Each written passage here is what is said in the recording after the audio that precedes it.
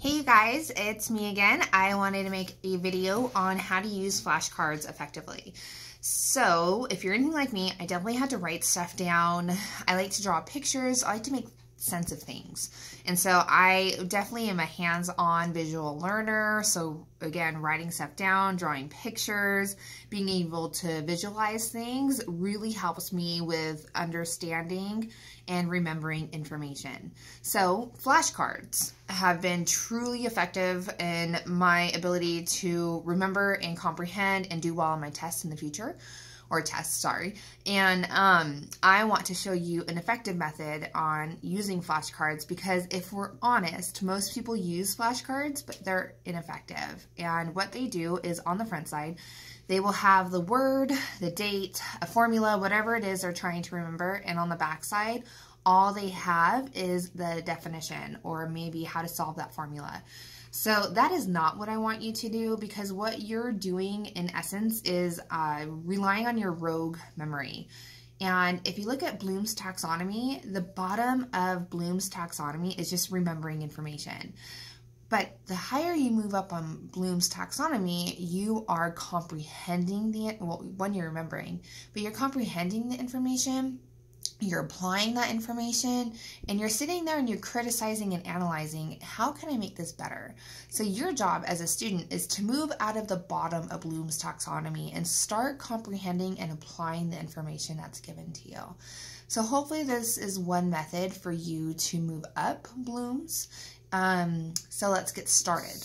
So I have made this giant flashcard out of printer paper, but you get the picture, right? It's on the front side, you have this word, date, formula, and on the bottom, what I put is the word picture, and I circled it. So again, most of us are visual learners. So what I encourage you to do is, write down the word, the date, the formula, whatever it is, and draw a picture of it. What is something that's, what is some kind of visual cue that you could use to help you remember the information? So if I turn it around, what I want you to do on this flashcard that you make is number it 1 through 5. Okay. Number 1, sorry, I'm going to grab this differently. Number 1 is a definition. What is a definition word by word that your instructor gave you or that the book is saying? Okay, write that down. And again, I don't encourage you to try to remember the definition word by word. Number 2. Okay, do you know every word within the definition? How many times have you been told by your teachers to try to figure out what a word means while you're reading? And if you can't figure it out, how is it used in the context of that sentence? And for me, I struggled with that. Even if I thought I was right and I was right, I was still lacked the confidence because I'm like, oh, I don't know if it's 100% right. And so if you don't know something, how the heck are you supposed to remember it? Okay. So within number 2 on your flashcard, you are going to write down the words within that definition that you do not understand. Number 3, okay, you are going to reword that definition. We do not talk dictionary. So I don't expect you to try to remember a definition if it's not brought down to your level, whatever that level is. It may be even higher than the definition, but most of us, again, aren't a walking, talking Webster's dictionary. So reword the definition so that you understand it. Number 4, I think all of them are important, 1 through 5, but number 4 for me is a real biggie. Number 4 are associations. So what are associations? Being able to pair information with something you already know. So the goal here is you already have all of your long-term memory in your brain, right? And you are trying to store this new information given to you into your long-term memory. One of the easiest ways to do that, other than creating visual cues, is by creating associations.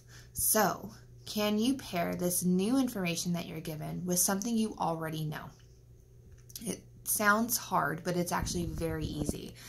And it could be silly. I encourage it to be silly because if you think about all the things that you remember in your life, most of us remember the high spots and the low spots. We don't remember everything that happened in the middle because it doesn't stick out for us.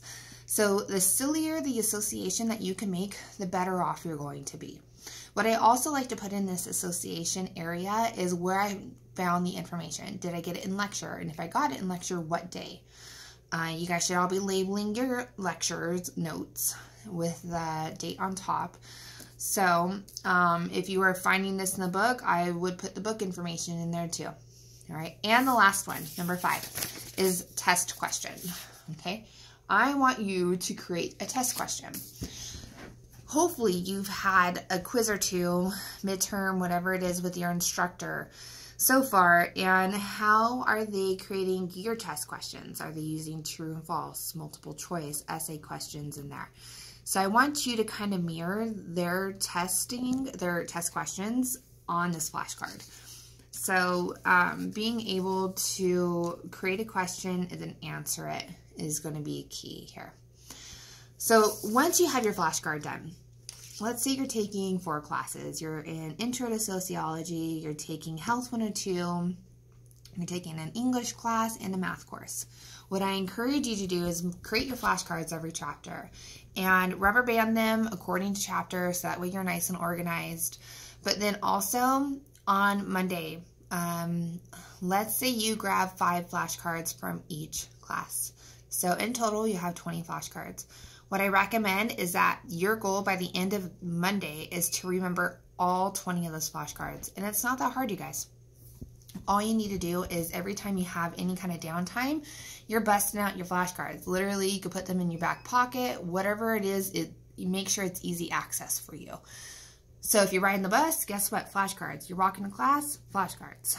And while you're studying those flashcards, what I'm going to encourage you to do is look at your flashcard and say everything out loud. That way you could see it and hear it at the same time. We know that if you use different ways of acquiring information through your senses, the more likely you are to remember it. So again, saying it out loud and seeing it. So once you have said it and you've seen it, what I want you to then do is close your eyes and then visualize everything. Okay, the definition of this word is, and then work on the back side.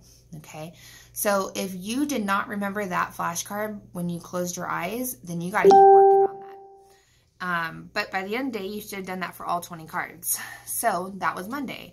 On Tuesday, what you're then going to do is grab 20 new flashcards. Again, 5 for each class. So that way you're studying for every class every single day. A lot of students tend to study the night before or 2 days before a midterm or a final, and we know that causes a lot of stress. But if you gradually study every day for your classes using this note card method, I can almost guarantee that you are going to do much better on your tests, your quizzes, midterm finals, and you're going to remember the information. It's almost a guarantee if you use this effectively. So there are some outliers. However, I've used this method for a long time and it's been truly helpful, and I hope that you use it too. So if you have any questions, feel free to email me and I would be happy to address any questions or concerns that you have. And I hope this video was helpful, and have a wonderful day. Bye.